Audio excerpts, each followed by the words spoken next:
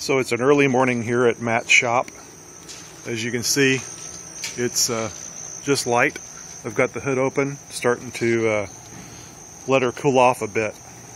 And we'll be doing it here in this bay. And taking the radiator out.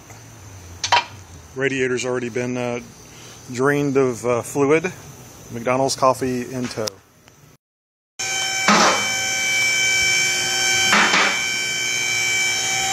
So motor is pretty much free.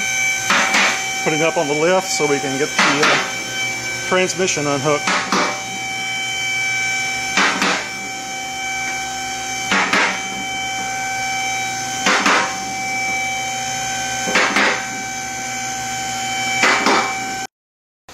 Alright, now we're taking the starter out. And when I say we, I mean Matt.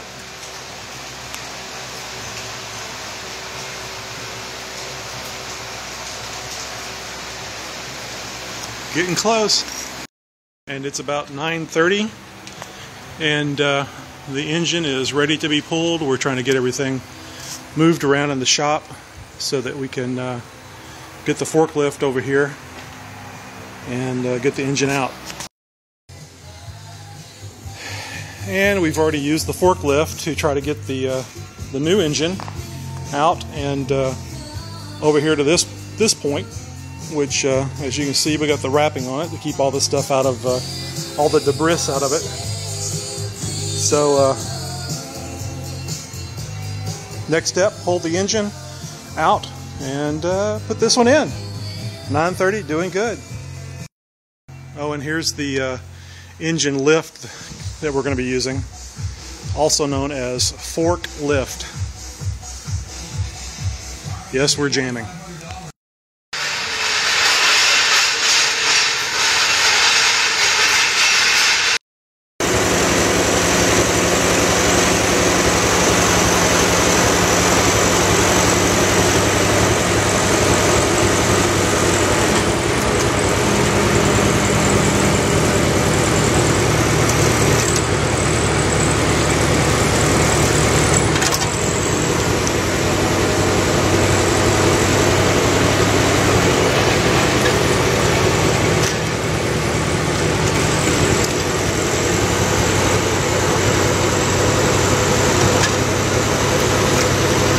You're clear.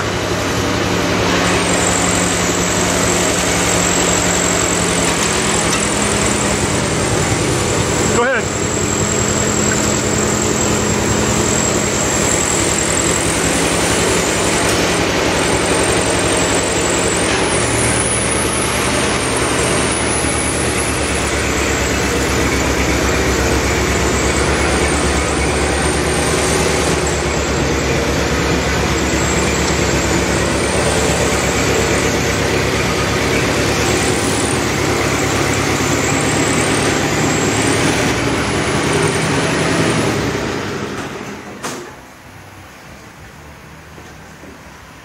Well, I think that's a new torque converter.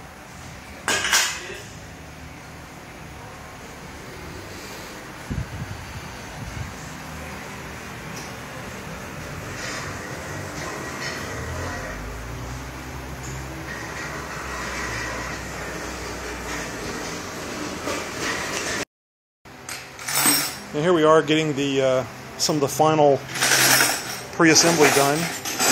And again, when I say we, I mean Matt. It's a good show, though.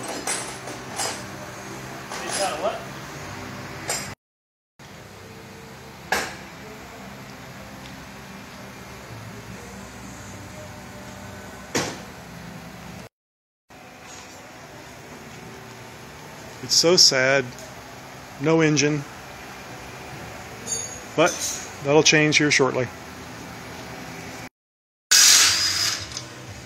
So it's 11 a.m. and the engine's out and on the floor, gently. So it's 12:30, all the parts are put on and getting ready to lift it up and not drop it on my Jeep. And the engine's in. Like I just told Matt, the straps could break and it wouldn't go anywhere but where it's supposed to be, so I'm feeling better. So here we are, 4:30-ish, 2:30-ish rather. Is it 4:30? It's 2:30. 2:30. And everything hooked up. Got a short vacuum line we got to get hooked up. Oil's in it. It's actually probably where we could start it, but don't have a radiator on it. I won't take but a minute. So a little bit more.